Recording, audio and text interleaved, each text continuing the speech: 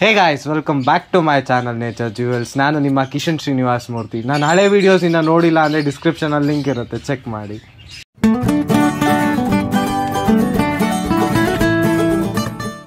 ಈ ವಿಡಿಯೋದಲ್ಲಿ ನಾವು ಏವಿಯರಿ ಮತ್ತು ಅದು ಏವಿಯರಿ ಸೆಟಪ್ ಹೇಗೆ ಮಾಡಬೇಕು ಅಂತ ನೋಡೋಣ ಬನ್ನಿ.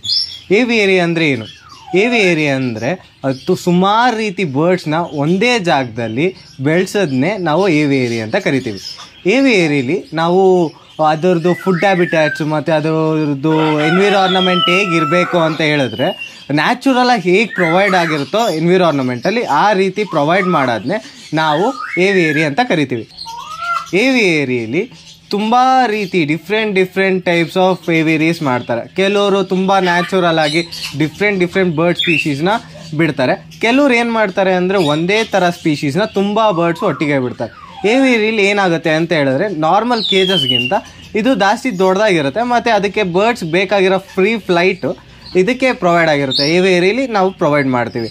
ಏವಿಯರಿಲಿ ನಾವು ಸುಮಾರು ರೀತಿ ಬರ್ಡ್ಸ್ನ ಮತ್ತು ಅದಕ್ಕೆ ಬೇಕಾಗಿರೋ ಪ್ಲ್ಯಾಂಟ್ಸ್ನ ಮತ್ತು ಅದಕ್ಕೆ ಬೇಕಾಗಿರೋ ನೆಸ್ಟಿಂಗ್ ಪ್ರೊಸೀಜರ್ನ ಹೇಗೆ ಪ್ರೊವೈಡ್ ಮಾಡಬೇಕು ಅಂತ ನೋಡೋಣ ಬನ್ನಿ.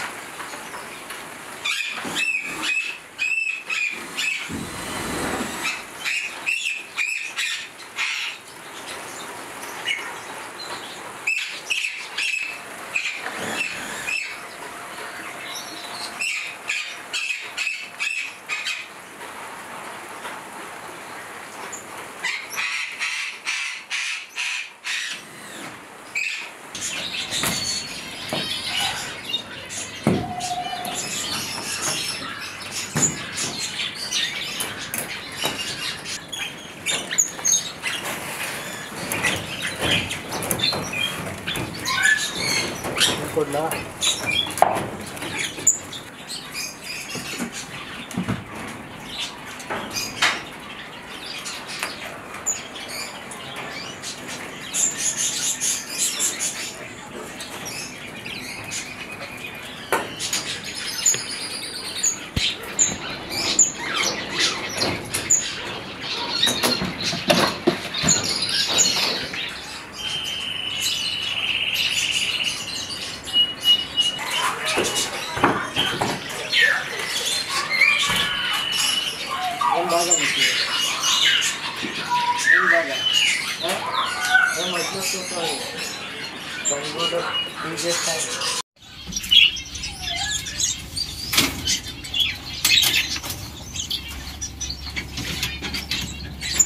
ಹೇ ಗಾಯ್ಸ್, ಇದೇ ನಮ್ಮ ಏವಿಯರಿ.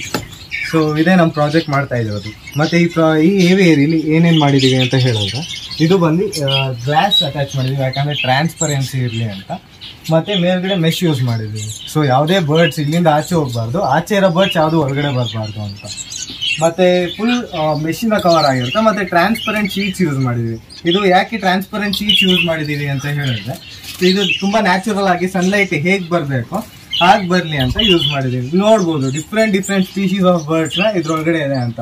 ಸೊ ಆ ಸ್ಪೀಶೀಸ್ ಆಫ್ ಬರ್ಡ್ಸು ಯಾವ್ದ್ಯಾವ ಫೋಟೋ ಯಾವ್ದ್ಯಾವ್ದಿದೆ ಅಂತ ಫೋಟೋದಲ್ಲಿ ಕ್ಲೀನಾಗಿ ಬರುತ್ತೆ. ಕ್ಲೀನಾಗಿ ಅಪ್ಡೇಟ್ ಆಗಿರೋದು ನೋಡಿ.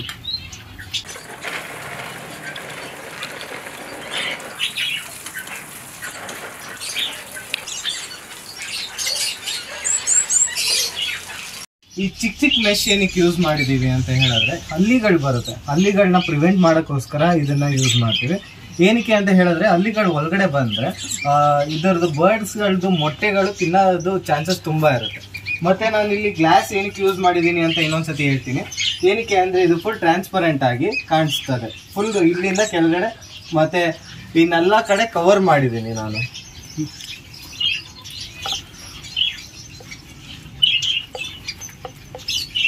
ಈಗ ಇದಕ್ಕೆ ನಾನು ಬರೀ ಇದು ತೆಂಗಿನ ನಾರುಗಳು ಬರುತ್ತಲ್ಲ, ಸೊ ಅದನ್ನ ಇಟ್ಟಿರ್ತೀನಿ. ಸೊ ಅದೇನ್ ಮಾಡುತ್ತೆ ಅಂತ ಹೇಳಿದ್ರೆ ಗೂಡ್ ಮಾಡ್ಕೊಳ್ಳೋದಕ್ಕೆ ಟ್ರೈ ಮಾಡುತ್ತೆ. ಗೂಡ್ ಹೆಂಗ್ ಮಾಡ್ಕೊಳ್ಳುತ್ತೆ ಅಂತ ನೋಡೋಣ ಬನ್ನಿ.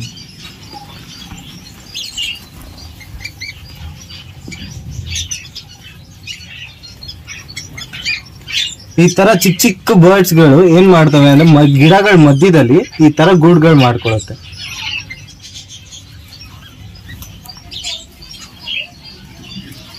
ಮತ್ತೆ ನಾನು ಡಿಫ್ರೆಂಟ್ ಟೈಪ್ಸ್ ಆಫ್ ಗಿಡಗಳನ್ನ ಇಂಟ್ರೊಡ್ಯೂಸ್ ಮಾಡಿದ್ದೀನಿ ಇದರಲ್ಲಿ.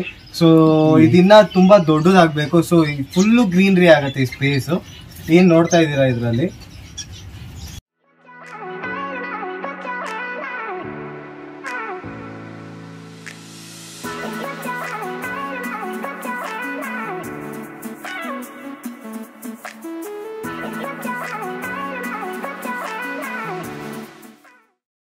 ನೀವು ನೋಡೋದ್ರಲ್ಲ ಹೇಗ್ ಬರ್ಡ್ಸ್ ಗಳು ನೆಸ್ಟ್ ಮಾಡುತ್ತೆ. ಸೊ ಇನ್ ಕೇಸ್ ಯಾವ್ದಾದ್ರು ನೆಸ್ಟ್ ಮಾಡ್ಲಿಲ್ಲ ಅಂದ್ರೂ ಅದಕ್ಕೆ ಅಂತ ನಾವು ಬ್ರೀಡಿಂಗ್ ಬಾಕ್ಸ್ ಗಳು ಕೂಡ ಇದರಲ್ಲಿ ಇನ್ಸ್ಟಾಲ್ ಮಾಡಿರ್ತೀವಿ. ಸೊ ಈ ತರ ಇನ್ಸ್ಟಾಲ್ ಮಾಡ್ತೀವಿ ಅಷ್ಟೇ.